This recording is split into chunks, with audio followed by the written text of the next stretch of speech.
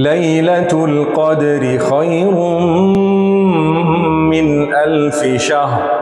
Assalamu alaikum wa rahmatullahi wa barakatuh. Allah has blessed us as being part of the ummah of the Quran. Bismillahir Rahmanir Rahim. Alhamdulillah wa salatu wa salamu ala rasulillahi wa ala alihi wa sahbihi ajma'in. This month of Ramadan is not just the month of fasting. It is the month of the Quran. Shahru Ramadan alladhi unzila fihi al-Quran. Allah says in Surah Al-Baqarah that the month of Ramadan is the month in which the Quran was revealed. And that's the only time Shahru Ramadan is mentioned in the Quran in its name like that. And immediately after that, Allah does not speak about the fasting, but rather He speaks about the Quran.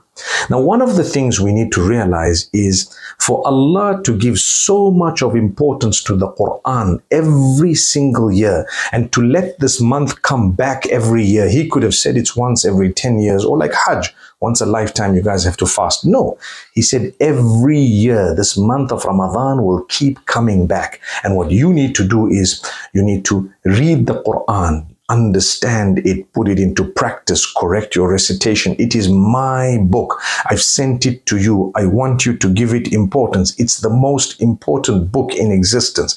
It's the most important message ever. It is the message of Allah. It is that which Allah wants you to know. It is what your Maker, whom you're going to return to, would like you to read, to go through, to understand the context. You may, for example, have questions. You will get those questions answered, bearing in mind that the way you grew up, you might not see certain things as normal because of the way you grew up, because of the way you were indoctrinated as you were little. But if you had seen other societies, other communities, other nations, other civilizations, and the way they did things, you would probably realize, you know what, we were actually wrong and backward as much as we thought we were so civilized, mashallah. So the criteria is the Quran. That's why Allah says, هُدًى لِلنَّاسِ وَبَيِّنَاتٍ مِّنَ الْهُدَى وَالْفُرْقَانِ. Allah shows you that this is guidance for mankind, and at the same time, the signs of guidance and criterion. Criterion meaning, not only does the Quran show you what's right and wrong, but the Quran will give you, or when you practice upon it, it gives you the ability to distinguish between right and wrong, because that ability is something that very few have. Very few nations have the ability to distinguish between right and wrong. And if you take it further down, very few people have the ability to distinguish between right and wrong. If you'd like the divine ability of distinguishing between right and wrong, it is in Revelation. You will get that God-given gift of looking at things and saying, this is not right. For example, when it comes to acts of worship, as believers, we say we should worship our Maker alone.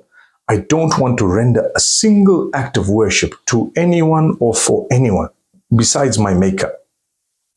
This is the month of Ramadan. It's the month of fasting, but Allah is polishing our acts of worship. He's polishing our discipline. He's polishing for us so much more our knowledge of who He is, what His message is. He says it's important. And for this reason, you see, over time, the scholars have taught us, and our predecessors have taught us, that you must try and cover the entire Quran at least once during this month of Ramadan. I know some people are weak, some people are slow, and it might take you 2 Ramadans, it might take you 3 Ramadans, but you need to cover it from the beginning to the end. And this is why in the month of Ramadan, most of the masjids, most of the masajid, which is the plural of masjid, or the houses of Allah, the places of worship, they would be reciting the Quran from different parts. Many of them would love, and they do cover from the beginning to the end, the entire Quran in the night prayer. But the problem is, many of us enjoy the melodious recitation and we say, oh wow, this guy reads so well. Did you understand it? No, I didn't. But it was so lovely. The reading was absolutely stunning, mashallah. It was. But the question is, the right of the Quran extends way beyond a melodious recitation. Are you going to make an effort to understand this Quran when Allah has given it to you? It's the guidance, the book of guidance.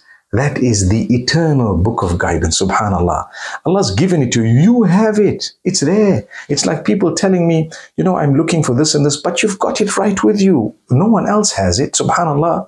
Meaning, you have it. You're part of the ummah. The ummah has it. The others, they don't even want to look at it. Subhanallah. But members of the ummah are not looking at it. What's going to happen? Allah subhanahu wa ta'ala says, أَفَلَا يَتَدَبَّرُونَ الْقُرْآنِ. What a beautiful reminder. Allah saying, will they not ponder deeply over the verses of the Quran, over the Quran? Subhanallah. Allah says, we must ponder over its verses. The whole reason why the Quran was revealed was in order for the verses to be reflected upon. كتاب أنزلناه إليك مبارك ليدبروا آياته وليتذكر أولو الألباب. A book that we revealed, speaking about the Quran. Blessed. It's blessed. We say Ramadan is a Mubarak month. Mubarak means blessed. Blessed. So Ramadan is a Mubarak month. Allah says this book is Mubarak. The Quran is Mubarak. Allah says that. Mubarakun. It is blessed. لِيَدَّبَّرُوا آيَاتِهِ. We revealed it in order for its verses to be pondered over. وَلِيَتَذَكَّرَ أُولُو الْأَلْبَابِ. And for it to be a reminder for those with sound intellect. So if you're really intelligent, really sharp, really intelligent, you will look at the Quran and let it be a means of you achieving great understanding and pondering over its verses and looking at what the Almighty has said.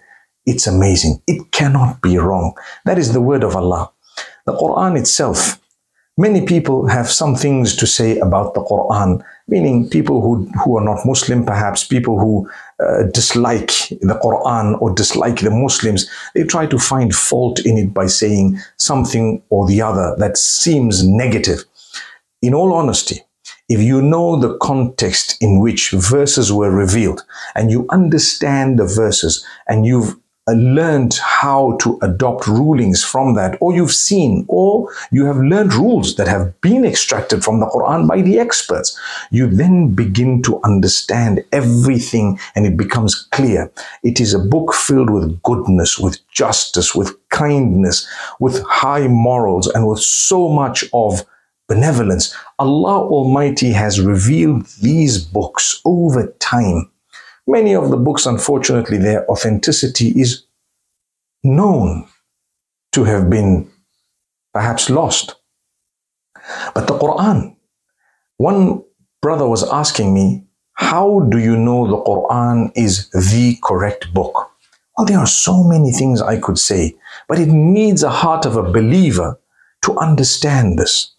And to be fair and just, you name all the books that you believe were revealed by the Almighty. Name all of them. Take a look at one of them that has the least discrepancies according to the enemy. That's a good question. The one that has the least discrepancies according to the enemy. In Arabic there is a saying that true virtue is what the enemy has actually borne witness to. So if the enemy is bearing witness to something, and that is true virtue, at least the enemy will say that the Quran has the least discrepancies from all the other books available. And we as believers will say, well, to us, it is no discrepancies. Subhanallah. So it's either one of the two. The believers say no discrepancies. Those who don't like it, or who are enemies, or who consider themselves, for example, not following it, they'll say, look, we must admit, if we're fair, we must admit that this has the least discrepancies. So that's it. You're either following it because you believe that it's the best and there's no discrepancy, or you've got to admit that is the book. So this is why we say it's the gift of Allah. And when Allah has gifted us to this degree, make use of that book. Read it. Like I say, we need to put into practice what we read and what we understand from that which We're supposed to be putting into practice. And therefore, it will change the way we think. It will change the way we look at things. We become reliant on the Maker himself. We don't become angry and agitated over anything and everything. We know where to channel our energies. We know what to become upset with, what not to. We know the level and limit of sadness. We know the level and limit of happiness. All this is from the Quran.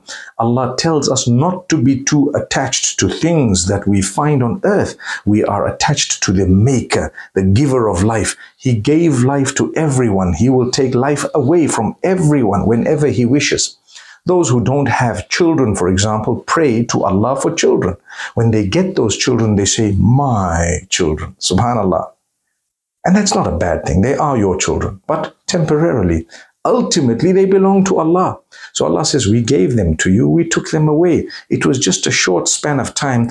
We entrusted you with this. We allowed you to enjoy and to say, my child and my son, an example, or my daughter. And we allowed you to mix and to enjoy, and we gave you company while you're on earth. Live your life in such a way that you will have the best company in the hereafter. So, the Quran, my brothers and sisters, how much effort are you making? How much effort are you making to study it, to learn it, to read it? Do you spend some time on a daily basis? Are you prepared to make some more time? Knowing that every letter you read, you're getting a reward. And in Ramadan, you're getting a greater reward. And if you don't speak the Arabic language, yes, it is important, very important to read it in Arabic. But it is equally important to understand its meanings in a language that you know. So give it half of your time. I'm going to spend half the time doing this and half the time doing that. In that way, you will definitely achieve great success. Because if you don't make the time and discipline yourself, you're not going to achieve. My brothers and sisters, this Ramadan is Ramadan with a difference. I am going to spend much more time with the Quran, and I invite you all to spend maximum time with the Quran and to promise Allah that even beyond Ramadan, I'm going to ensure that I use my time wisely and spend some time with your word, your book, in order to understand the message and enjoy it. أقول قولي هذا وصلى الله وسلم على نبينا محمد. ليلة القدر خير من 1000 شهر